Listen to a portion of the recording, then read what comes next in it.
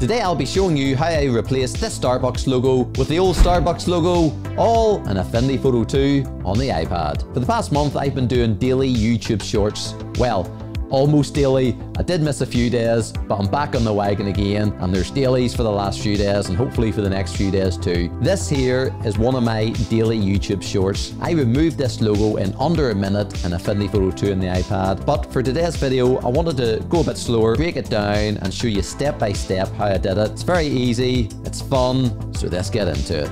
Here we are back inside Affinity Photo 2 on my iPad, and this is a brilliant image that I got from unsplash.com. There's a link in the description below of where you can get this image, and it's free to download, it's free to work on, and it's a really nice image. When I was scrolling through unsplash.com, this image made me stop. And I thought, that's a really nice image. And there's something a bit retro looking about this image, just the way it looks. And I kind of thought to myself, wonder could I take this logo out, remove the new Starbucks logo and bring in the old Starbucks logo. I made a YouTube short about it, and this is what we're going to look at now in a bit more detail. So the first thing we're going to do is to try to remove this logo. So we're going to get in nice and big, and in the Affinity Photo, if you pinch in and out with your finger and thumb, you can zoom in to the canvas, get in nice and tight. And we're going to move down to the left hand side to the stamp or the clone brush, but we don't want the clone brush. If you tap again, we'll want the in painting brush, and the in painting brush is really powerful in Affinity Photo 2. There's a number of things we can do in it. On the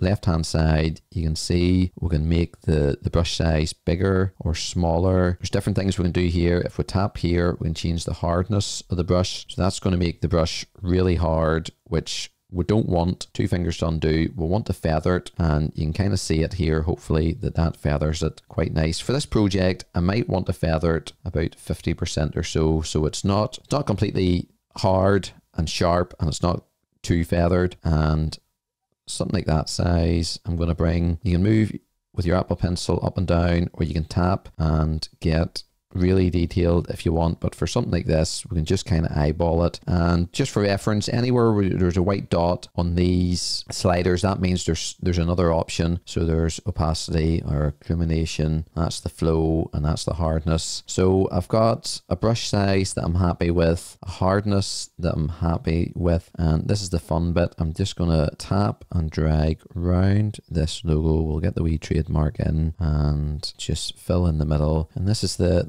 exciting bit when you let go, just to see what Affinity Photo does with this. That's looking really well. If we zoom out, there's a few wee things we're going to work on, but for just a few seconds worth of work, that's really impressive. There's a line here, there's a bit of a dot here, there's a dot there, and this bit looks a little bit white, so I'm just gonna kind of drag all this bit just to see what it does, and that's looking really good. I'm really happy with that. Again, there's maybe a bit of a line here, but you could muck about with this all day, and sometimes it improves it, sometimes it doesn't. Does that improve it? 2 fingers to undo, 3 to redo, maybe slightly, but we're going to put a logo over this, so you're really not going to notice too much, but that's just seconds worth of work of taking away a logo.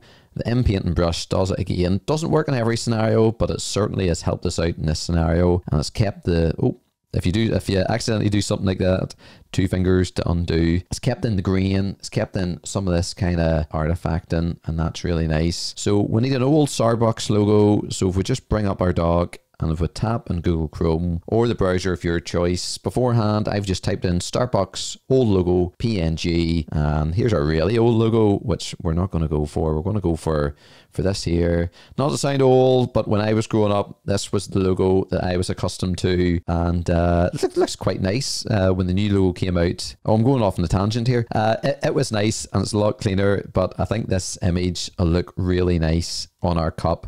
And there you go, there's a bit of rambling. And if we just tap on this image and click open image, you can see the image, it's nice and big. And now if we just tap on this image and click copy image, bring our dock back up, go back into Affinity Photo 2. There's a few ways of doing this. If we tap just one finger and press paste, it says Photo 2, which means Affinity Photo 2 would like to paste from Chrome. Don't allow or allow paste, and there we have it. We can use our move tool, and that is in. You can see it's on a separate layer here on the right hand side, and we're just going to scale it down and Really, what we could have done is duplicated this image and kind of put it exactly where the old image is. Oh, 2 fingers to undo if you slightly distort the image. If you drag by the corners, you'll always size an image in proportion, whereas if you click on any of the dots on either side, it'll kind of warp it a wee bit or distort it in either of those 2 ways. So we'll try to put it in the center of the cup and maybe around there. And that doesn't look bad. A little bit big maybe, Andrew. Maybe a wee bit smaller. Again, I'm trying to position it. And that doesn't look bad there. Although, if I just put the view tool just so we get the lines away, it doesn't quite look natural. And there's a few things we could do here. We could try to color correct this and change different things that way. But a quick technique that I use, and quite often it pays off, if we have this Starbucks logo selected, we'll click on the 3 lines, and just to do a bit of good housekeeping, where it says image, we'll tap image and just type in Starbucks logo, just so we know that that's the Starbucks logo. And blending modes, we'll cover blending modes in detail in another video. But if we come down where it says normal, you can either tap left and the left and right arrows, and that'll cycle through the blending modes, or you can just tap on it and select it. So that way. So we're just going to see what works. And darken doesn't look bad, but it's taken away too much of the white. And that's at normal, but I think multiply looks really well. And we'll just tap on this. So that's what it was before. Tap to multiply, and you can see that just really blends in so much better. And it's actually taken away the white. So the cup color is replaced in the background. And I think that looks really good.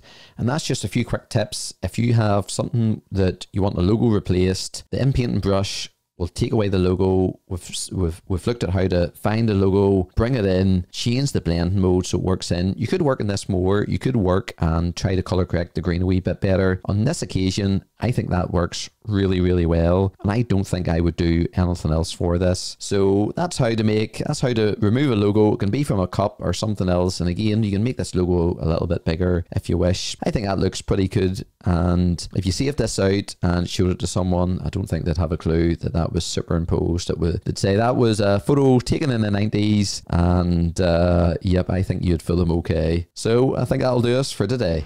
So there you have it. Hopefully you enjoyed this video. Hopefully you learned something. This photo, there's a link in the description below so you can download it, try it out for yourself, and go mad. You don't have to change it to the old Starbucks logo. You can put in your favorite coffee shop brand in this cup, and that would be quite good fun too. Let me know in the comments below, is Starbucks your favorite coffee place, or what is? I'll look forward to reading them, and I'll maybe reply, and I'll maybe let you know what my favorite Starbucks drink is too. Please like this video, please subscribe. There's more videos coming out soon. The next one's exciting because it's my 1-year anniversary on YouTube, so I'll do a bit of a video about that. Don't know what's going to be in it yet. And as always, thanks for watching. Hope you have a great day, and I'll see you in the next video.